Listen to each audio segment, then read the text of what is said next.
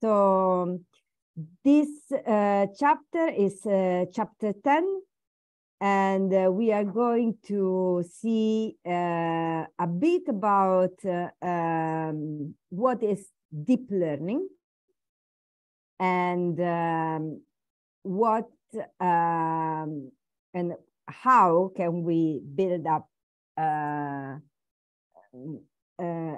such a tool, as well as we are going to see some practical examples. Okay, so this is chapter 10, what is deep learning? Deep learning is an area of research in machine learning, and it is the new name of neural network. Okay, since late 1980s, when it first arose, neural network improved in algorithms methodology, and soon followed by other techniques such as support vector machines, boosting, random forest, and then to become deep learning. The structure of the model calculation is widely used for image, video classification, speech, and text modeling recognitions. So, but then it's you know, with this explosion of artificial intelligence, absolutely involves the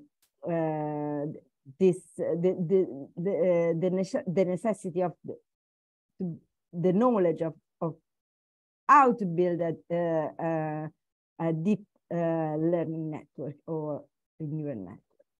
Okay. As I said, I like to bring you directly into something which I found very interesting.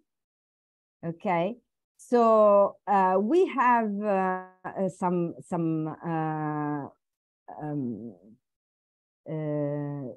labs provided in the chapter, which are focused on some case studies about data sets provided and everything, and so case controls and everything.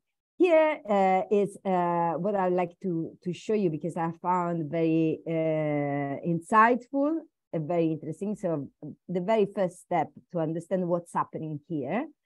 And then I'll tell you the source of this code, because I use entirely the code from this GitHub repository from Tristano, now I don't want to say something wrong. So it's Tristano Perfetto. Okay, so you can find the repository here. I put it in the chat. And so I've taken the entire code from there, which I found it very interesting. And then I've made this a little bit of notes for us to understand what's happening here. Okay, this is an example of a plain vanilla. So we know that, you might know, so this is a term in finance. Okay, but it's basically used to describe a network architecture. In artificial, this is artificial neural network. As I said, it's deep learning. We know that there are different types of neural deep learning. So different, so very simple ones. So the basic, a single layer neural network, or more complicated ones, and we will see them later on. But for now, I like to go into how it works, a very simple single layer neural network. Okay, so this is the simplest implementation of deep learning model architecture, made with only one hidden layer. And this is from the book. We have this vector, the input layer, which are the predictors. These are our predictors. And this is the output layer, our response variable, the y. Okay, within these two, there is an hidden layer, just one hidden layer for this example. Okay, you can imagine these are our betas, as we know when we do modeling. It's such as that, but they are a bit advanced as betas. So they are adjusted betas in some senses. So we are working on a model inside a model. Let's see what's happened here, basically. So we are now building up a synthetic data. And so our X vector is now a uniform that ranges from -2 to 2. Okay, so we can see, okay, that we see how it looks. Okay, and then we build up our response variable as a function of X. Okay, in this case, we use a cosine function of 2 times X plus 1, so whatever it is, it's a function of X, okay? Sinusoid, a sort of sinusoid function. This is, I put both of them, so X and the YX, and the function of X, which is Y, our response variable, inside a table. So we can see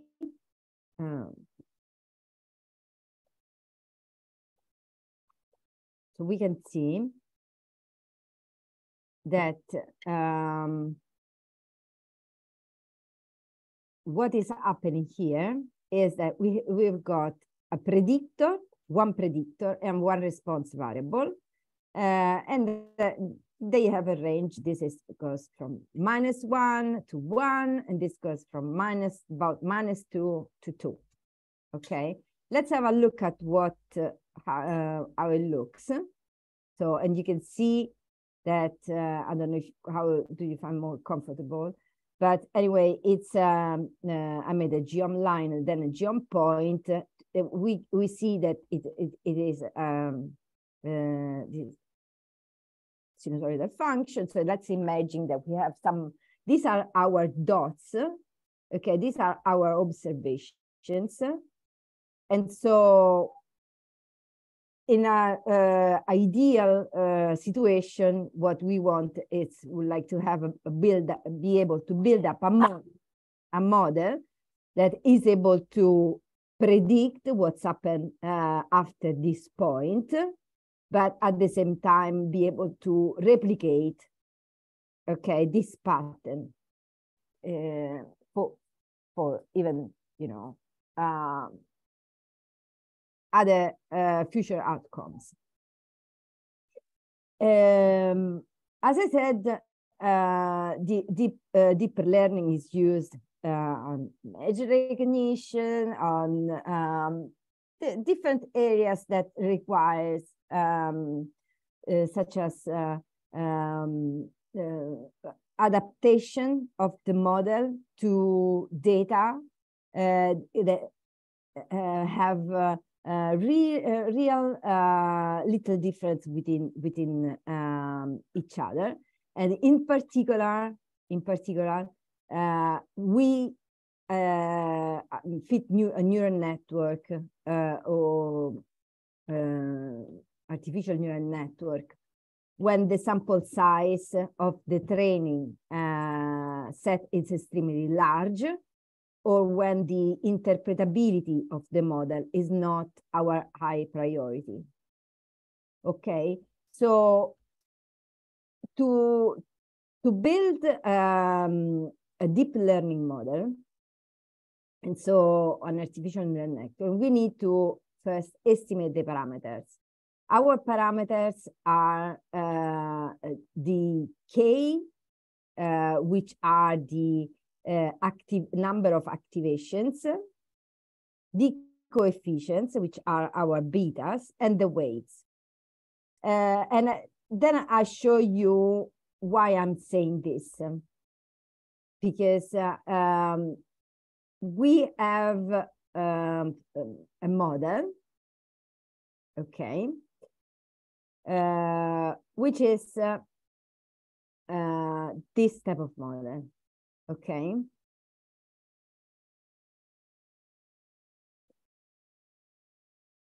So these are our predictors, and this is going to be our model. So a function of the intercept, and then the predictors. But now, as you can see, the predictors is bounded within a function. So this h sub k are the hidden, let's say, I didn't mention that deep learning or artificial neural network, it's even used within when we like to attempt to predict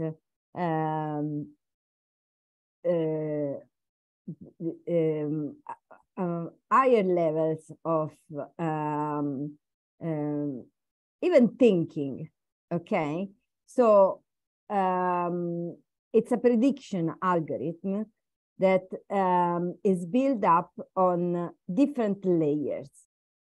And so if we set up, named as neurons, okay, you can imagine it's such as a brain, artificial brain, that it's being feed up with inputs of information, and then adapt to be able to replicate the observed phenomenon. So our model is not just a simple regression model, or not even a general linear model, okay? It's a more, you know, adjusted, okay, differently. And so we use a function of the of our predictors. And in order to do that, we imagine that our predictors are splitting up within a certain number of, this is one layer, but a certain number of neurons, okay? So which are our K? So this is one layer, and this A sub K, these values here, are the numbers of hidden neurons, okay? So, or the number of activations.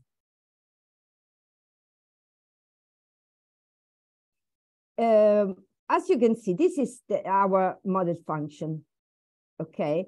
And this function h sub k of x, it's our activation function, okay? And what happened here? It's a transformation. So we feed selected function that we decide to use with our predictors, so our observed data, to then obtain a transformation.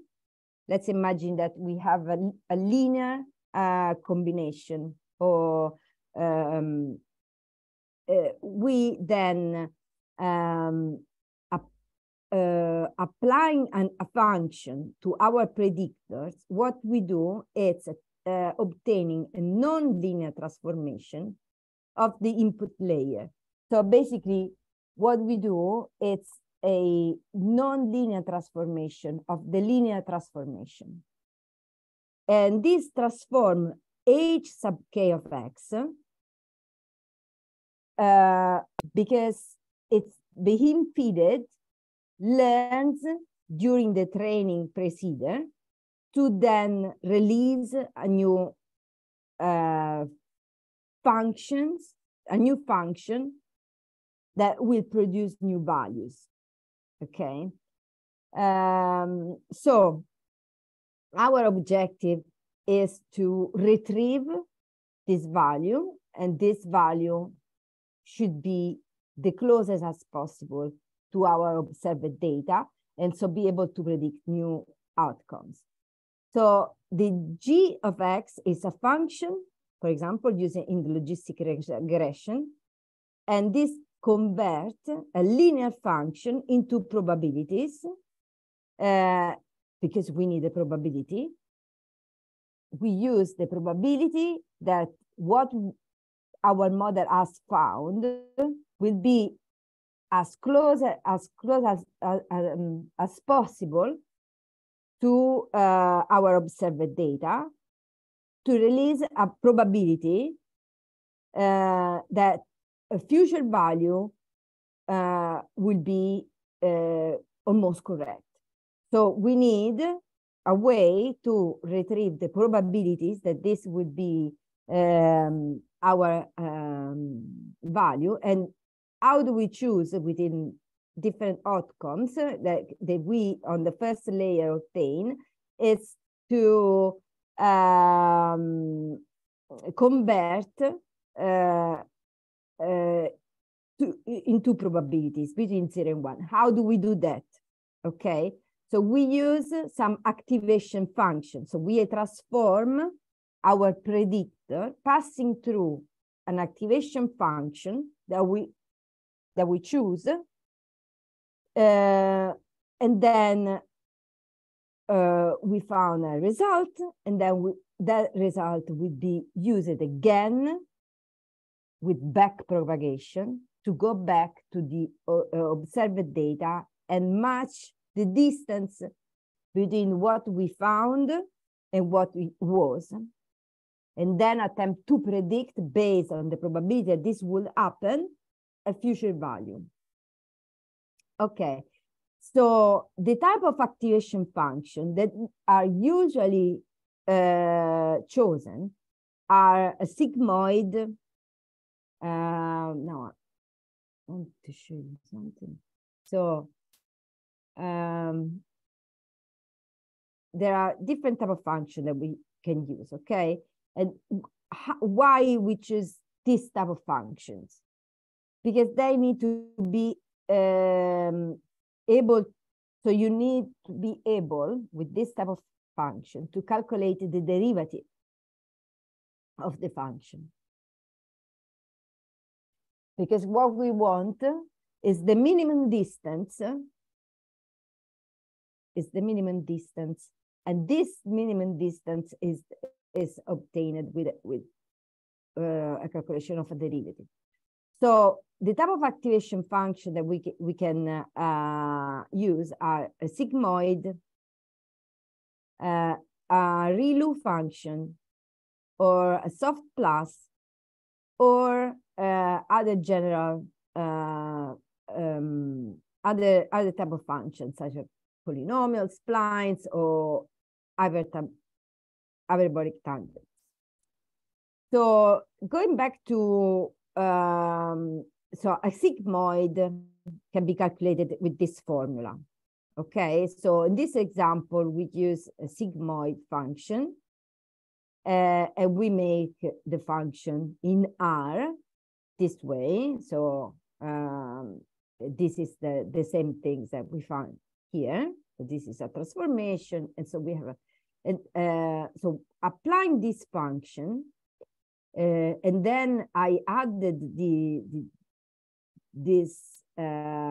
result of this function to our predictor, and then I made a visualization so that we can see this is a sigmoid, a bit of like, it should be like a bit more visible, but you know, it gives the idea of what's happening. A ReLU function is another type of function that is used as an activation function because it's very, so the derivative is, it's very simple and straightforward. So as well, we can see that if we this is the difference. This is a sigmoid, and this is a ReLU function. ReLU function is 0 before, it's 0 before when x is less than 0, and then equal to the value of x. Then we have a soft plus, which is another function, and it's the natural log of 1 plus the exponentiation of x. This is of this kind, okay. And then, so I don't see what's happened here. Okay, so this is a stat quest. Okay, I'll put the link. I can put the link in the chat. Okay, this is very interesting video, and there is even the part 2 which explains back propagation, and it's really clear. Okay, so but for now let's see what's happened when we basically have this. They, in this example, they use the soft plus, you know. So they start filling up with a value of x, which we're supposed to estimate these values. But for now, to see what's happened, he puts inside a certain values, and then put this value inside this function. Okay, the x value would be inside here. And this release a value that will go back into our original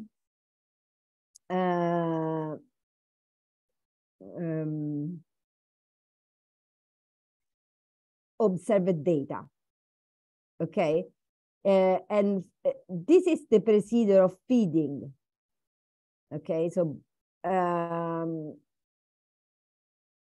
and then you see here they use dosage, so you can imagine that this is a campanular as the same as this one here, but he starts building up the points within this campanular that are the observed data based on the result of these other values here. I'm not sure if I'm clear, but so this is our model. These are our activation function, and so what's happening inside the model. So what we need to build up these things are the number of hidden neurons, the number of activation function. But let's say that we have one layer, so we have just one of this. So we need the number of hidden neurons. We select a function, which is an activation function. We do the transformation, and then we need the weights. Okay, so these are the things that we want to estimate to basically build up our model. Okay, and here we can see that so we have seen that we set a number of k, we select an activation function, which is a sigmoid, for example. Okay, and then we miss to set the weights. So we can set the weights, for example, as our model is a compiler. So we can imagine that the weights of each value, that this value can happen, behave normally. So we can build up a matrix of the number of hidden neurons, in our case are 5, and we build up 2 weights.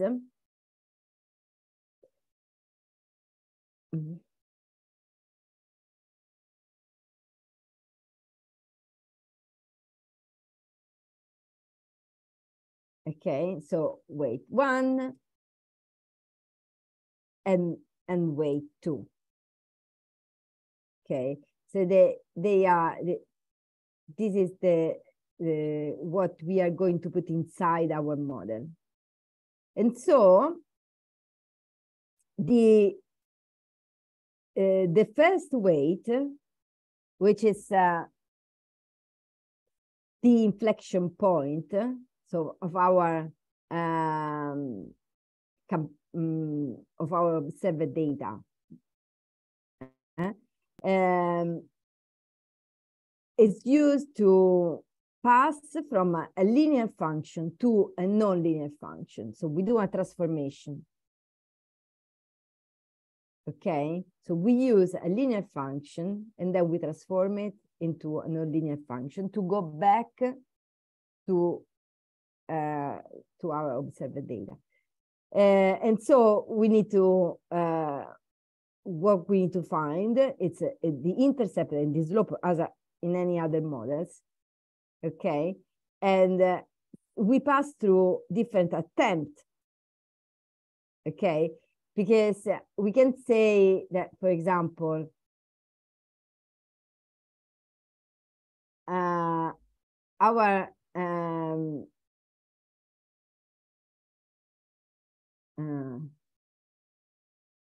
okay, we can say that, so if the slope or the intercept changes, so this line will change. Okay, so what we do is basically attempting to identify, as in any other modeling procedure, the point, a function that is able to catch these points here, and then another function which is able to identify these other points here, and then based on an intercept and on a slope. And so in order to do this, we do feed forward. And so this is a function that is inside the Keras or the torch packages. And this function is used to obtain the predicted outputs. Okay, and so it is a 4 of the weights, and we obtain the first activation, number 1. We apply the function that we chose, like the sigmoid. So you feed the function with the sigmoid, and then you calculate the second activation level with the second weight. So then we need to, once we have found this value, we go back to back propagation. And the back propagation algorithm, what does is applying a derivative to our function. And so this is the reason why it should be a function that is able to, so which can be derived. Okay, So the backpropagation algorithm multiplies the derivative of the activation function. So it is fundamental to define the derivative of the activation function that is needed for computing the gradient. So the gradient it's the very little distance that we need to find the lowest value released within the function when it's fed with our values in a way that this distance it's the lowest as possible. And so this is the gradient, you know? We use the derivative activation. This is the derivative of the sigmoid. Then we need to calculate the model error. And we use the prediction from the feed forward, the function that we just made. And so we calculate the error as in any other model. So our response variable minus the prediction. And so the sum of errors, and this will be another function to use. And then we apply the backpropagation, which is maybe it's clearer to see it from here. This is the backpropagation function. It basically takes the predictions made with the feed forwards function, then use the derivative of the function, which is usually called a cost function. And then, so you have the gradient for the weights, and it computes the gradients for weight 1 and weight 2. And finally, save the values to then release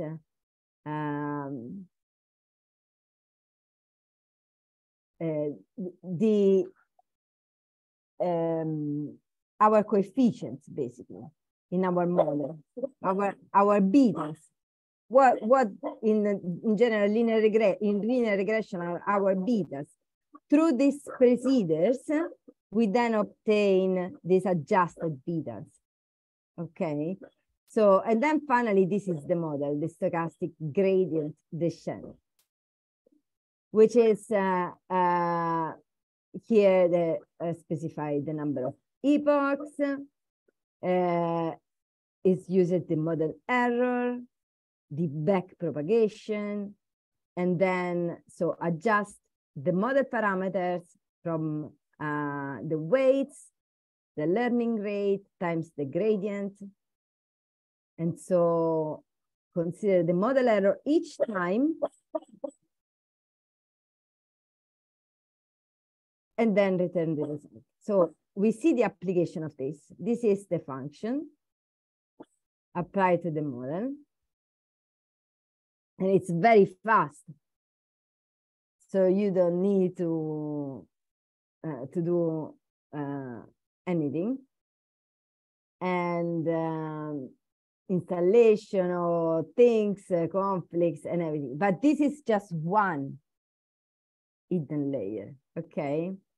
So you run the model, you specify learning rate and everything. And then this is the model result. So you see what's releases some levels of numbers. So if we like to have this, this is the second, which is this matrix here. This matrix is basically our error, okay? Our model error. So we take this and then we put this inside a table and we see the result. We can see that this is the the error based on the number of epochs. So the epochs are the number of tries, such as cross-validations. So you like repeat the things a certain number of times. And so you can see that the error gets lower as soon as the epochs are so of a higher value.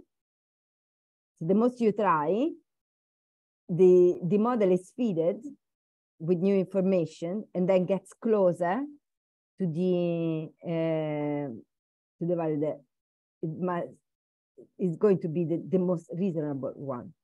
Okay, so it works very well. And it releases new weights. Okay, and then here is tuning. So these weights then are selected based on a certain value of the probability and then chosen to be applied again. Okay, so this is, as I said, the model. If we take the first new weight that is table of new weights that is released, or the second, we can see that if we compare the old weights with the new ones,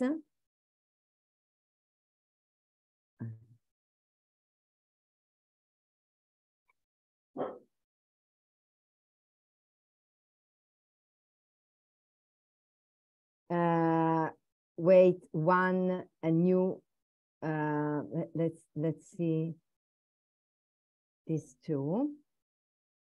Okay, so we can see that we have some differences. For example, that's obvious that they are different in some sense. Okay, so for this reason, we obtain our new predictions using optimized parameters. And so we use the feed-forward function within the new weights, and again, the sigmoid. And then finally, if we plot, as you can see, this is our data, our original data, okay? This is our response, our predictor. I add the prediction, which are this one here, made with feed-forward function, which is this function here. Okay. With the new weights. Okay, this is just one layer. And so the result is this. So this bluish line is observed data, and the red curve are the prediction.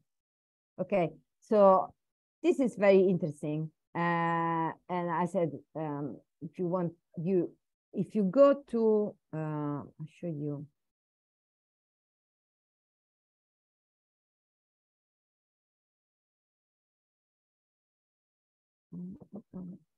This is the GitHub repo, and there is more, because we've seen artificial neural network, but then there is recurrent neural network, convolutional neural network, and everything.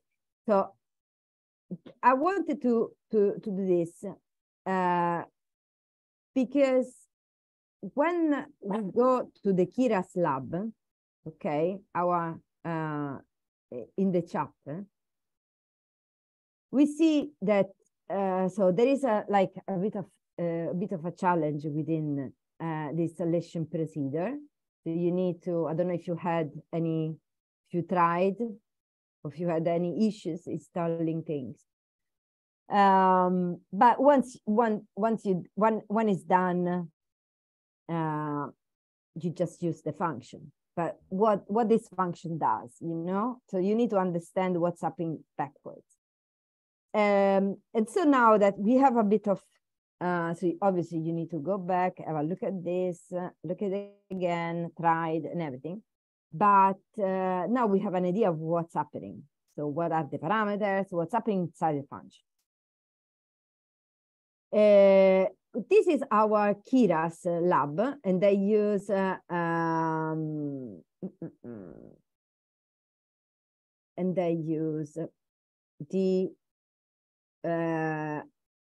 ITERS dataset and do other things. Okay, so here, I don't know if it's nice to do that. Now it's like we have 15 minutes more or less, but basically, just to give you some information, you need to have Python on your machine. You need to install TensorFlow on your machine, and you can do, once you have Python, you can do like in terminal, you're doing pip install TensorFlow. Then you need to install Keras as an R package, okay, because, you know, which provide Reticulate and TensorFlow R packages, because you need to have TensorFlow on your machine as you need to have Python on your machine. Then there is a TensorFlow R package. Okay, so you install those things, and then so the Reticulate package, it's you know, translator within R and Python. TensorFlow, it's necessary to use Keras, and it is essentially an interface to Python TensorFlow implementation, which calls R and translate the information to Python TensorFlow library. So basically, it's another translator. While the Keras R package is also an interface to the Python Keras package. And so they work together to cover what's missing in one into the other. So basically, the steps are install Python, install TensorFlow on your machine, then install the Keras R package, which as a dependencies as Reticulate and TensorFlow. So install Keras. Then you need to set up a virtual environment. So you need to set up a virtual environment create with this function in R. You set up like R Reticulate Python path to Python.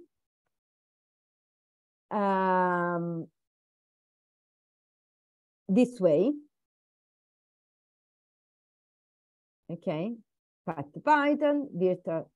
You do this once, then call Keras, install Keras with the environment, call TensorFlow, install TensorFlow within the environment. And so when you have done all this, you're done.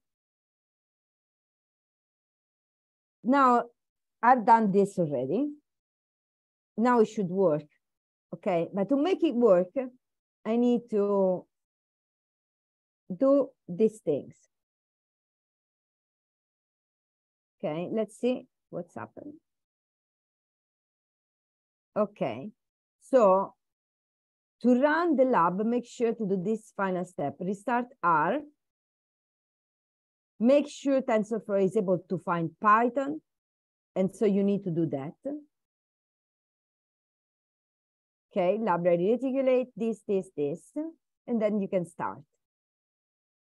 Okay, this is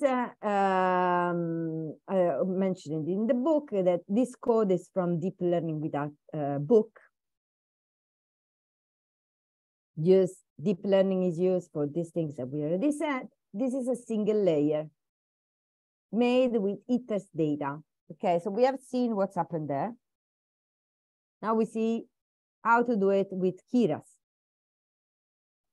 Basically, we use this data set for a regression model, and the goal was to predict the salary of a baseball player in 1987 using its performance statistics from 1986.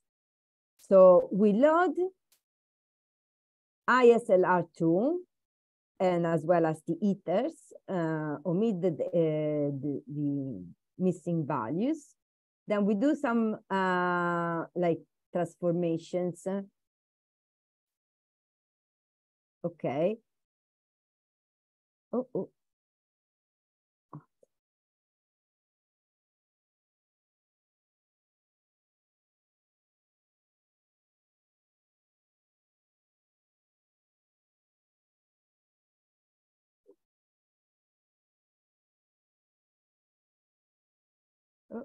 Okay.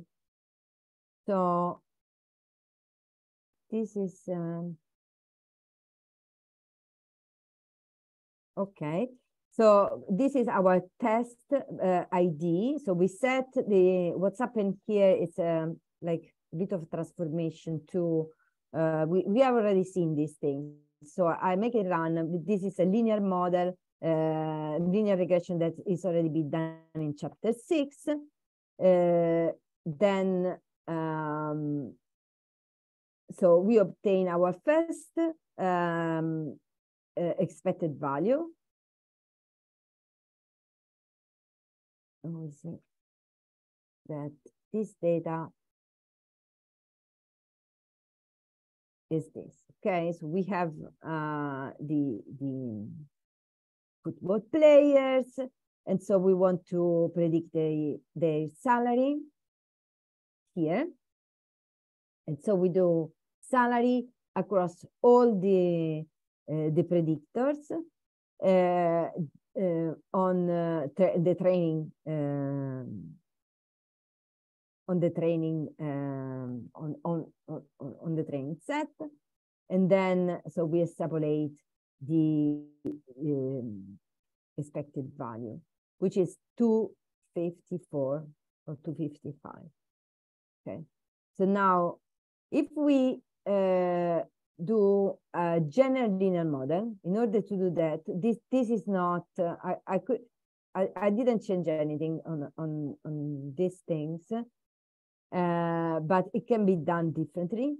But anyway, so with the general linear model, cross-validation CleanNet, in order to use this, we need to make a transformation of the formula. Okay, and so the value is slightly lower. Then we use Keras. So load Keras, and we make a first model. Okay, and the first model, it's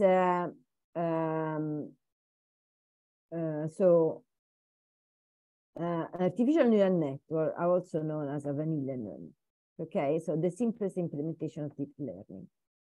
And so this Keras, what does is to, where am I? Basically making a model. Let's have a look at this, this function. So this function here, it's basically composed of a linear stack of layers. And it is a model sequential. So anytime you run it, it says, it advises you that you run it a certain number of times. Okay. So, there are some arguments that can be used, such as the input, the type, so many things. And we can see how in practice it's used. So in our case, we set up the model, okay, without doing anything else. So as in tidy models, so when we set the engine and so the model specification, that we use it with the data. So we use it started with this function, Kira's model sequential, then add layer dense with 50 units. These are the K values. So in our vanilla example, we use 5. So here we have 50. We chose activation function as a ReLU. Okay. And then there is an input shape. It's the number of columns.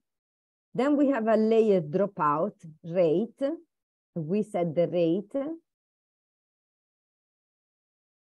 And then we have a layer dense again with unit 1. So basically, this is the first model that is made. So we can make it run. And it's like even fast in some senses. This one here, because here, so the model in itself is fast.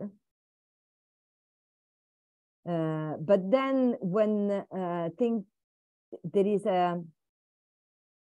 like a construction of the history, which takes a long time. So as you can see, this is a model sequential. It says sequential, and that's it, nothing else. Because we have run it one time. And so here we have layers and all the other specifications, parameters, number of parameters, and so on. Okay. So for this data, the authors have set up this Kira's model. This is the first type. So we have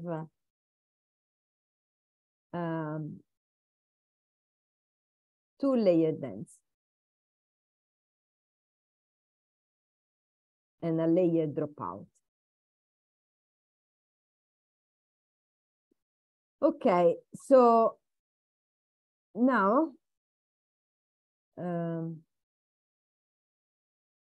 Federica, just for your information, we have about 5 minutes left in the hour. Yeah. Yeah. I'm nearly done because I want to do just this first example, and then there's much more. So basically, what's happened next that you need to compile the model, considering the loss. Then there is you need to optimize and then select the metrics.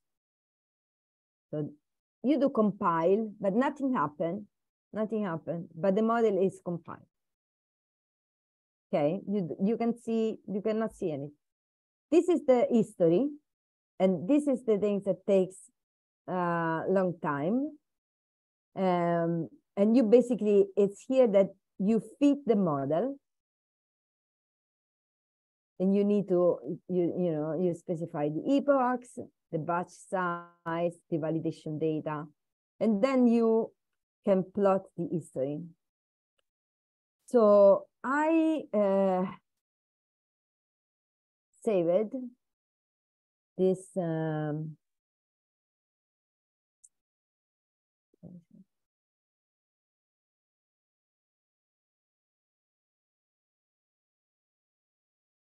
where I saved these things.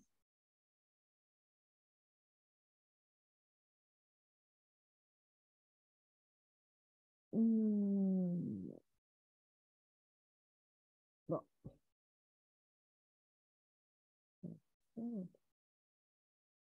these things.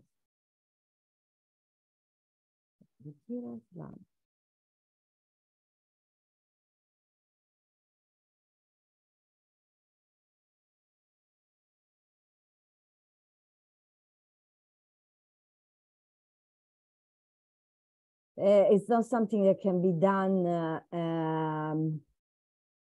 how can I say, very, there it is.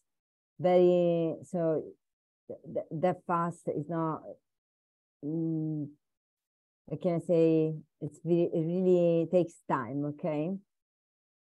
So I need to run this because so basically you run these things and you see that it releases some plots which are the same as this one here when I run it. Okay, and here, but here you can see better because it's a plotty thing, so you can see the values of the loss and the var loss for both of them, the mean absolute error and the value of the mean, the values of the mean absolute error of the values. And so as well, if you plot the history, you have the same thing. So the training and the validation data shows what's happened here with the things, and you can see that is like decreasing. And so then they predict and calculate the mean absolute. And so the value, it's 536.3, which we had with our linear model 254 and 252. So there